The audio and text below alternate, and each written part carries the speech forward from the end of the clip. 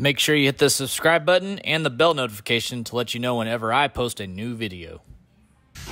Hey guys, what's up? This is Justin from Killer Performance, and I wanted to show you guys our newest OBS Chevy truck build that we got finished with last week. It's a 1993 Chevy truck, and it is our ZR1500 package level 3. So that means it got an LT5 in it, 10-speed. It's got full level 3 suspension, powder-coated frame, everything. I'm just gonna kind of go over the truck, show you guys what we did. But this one we did paint, interior, drivetrain, everything. So this thing got it all. This is a $200,000 build by the time it's all said and done.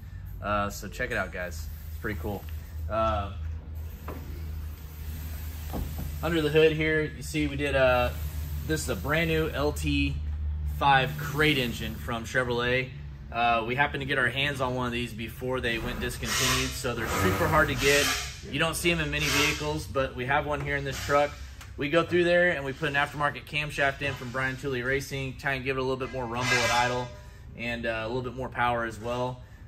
We also run a SpearTech LT5 10-speed combo, which utilizes full flex fuel, so we can run E85 in this or 93 octane pump gas. So it's great for trips. We have a Wagner front drive kit on here. If you want to take a look at it a little bit closer.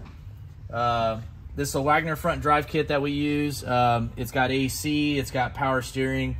It utilizes the full 11 rib belt that an LT5 requires, so it looks really nice. And then it also has a dry sump fuel system, or a dry sump oiling system in it as well for the dry sump LT5 engine here. We also go through, we change the radiator, we make a custom air intake for it. That's a 5-inch intake. Cordis Performance supplies us with our heat exchanger tanks. This is for the blower coolant that runs through, and then it also has a heat exchanger up here, which is also Cordis Performance. You can't see it, it's kind of hidden back behind there, but they make really good parts for late model GM vehicles. So we utilize them on these as well. We also do the QA1 full coilover suspension system, which utilizes full front coilovers and coilovers in the rear. We get rid of the leaf springs, make it look all nice. Go around the truck here. These are our first for us. We went with a signature forged wheel. These are custom made, build to order wheels. This is actually not a polished wheel. This is a finish that they actually offer now. It's called liquid platinum, and it looks like a full polished wheel, but it makes it super easy to clean. Then we have big 16-inch little shop manufacturing disc brakes on the front and rear of this truck, which is pretty cool. And then kind of walking back here, you see the awesome Zeus bronze paint job that we did on this truck. This is a 2020 C8 Corvette color that the customer wanted, and our friend Pete Dutzel just killed the paint. I mean, he did a great job on it. It is painted top to bottom, inside the cab, everything. This truck used to be bright red, so it's pretty cool to see it in this new color. As you saw in the little footage in the front of the video, we have this full custom interior done by Classic Car Studios in St. Louis, Missouri. This is all using a factory interior without remaking anything, but using all new materials. So everything's leather wrapped, using, you know, OEM leather, suede. The customer wanted to keep a bench seat in there, so it's got a full bench in it now. It's got a custom stereo, which will absolutely shake the walls. If you're in a building, it's pretty incredible.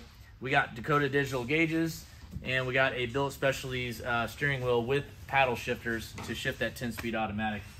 But that's basically it. Got a really nice truck here, guys, and hope you all enjoyed watching the build series. But we're gonna go take it for a drive right now, so let's hit the road.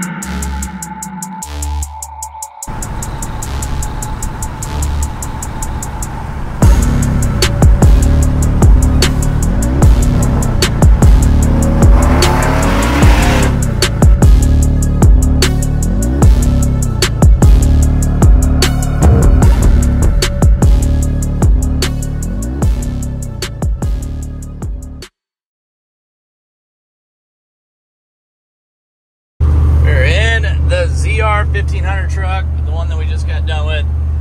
This thing is incredible, drives awesome, cruising 80 miles an hour right now, just smooth as silk. Paddles working.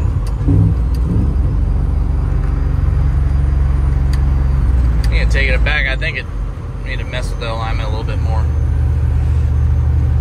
Pulls a little bit to the left. Let go of it. But everything's going good. We're taking this thing down to KC Detailing right now to get all the film done on it and some paint correction. This thing's gonna look just beautiful when it's all done. I hear you over there getting your rollers for you.